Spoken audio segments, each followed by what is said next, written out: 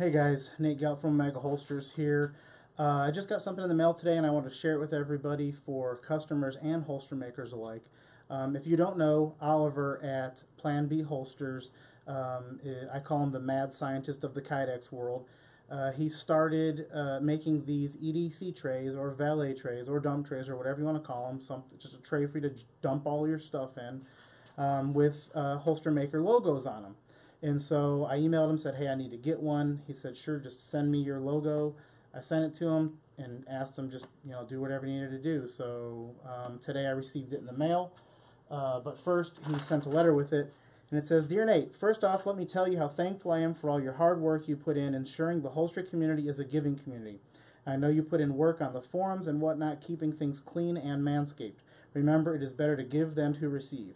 With that being said, when you reach around to me looking for a custom tray mold, I was blown to make something for you. I know you have put in some long and hard hours growing your business to support your family and ensure your wife is satisfied before you call it quits. This tray I designed for you. Obviously, the logo is yours. I added a rocket ship to signify your journey towards the stars and the ever-growing and expanding business you have built. So, Oliver, thank you for that. So here's a tray. It is your standard, HDPE, whatever. It's got all the stuff, CNC milled in here. It's got all the breather holes and stuff on the back.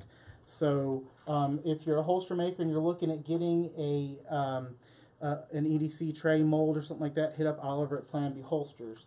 And here is a finished product with the rocket ship and everything, with my logo and all that stuff. So everything it's really good. It'll hold your stuff in here. It's got a thin profile. So if you're looking for an EDC tray or Valet tray or dump tray, they'll be on the Omega Holsters website very soon.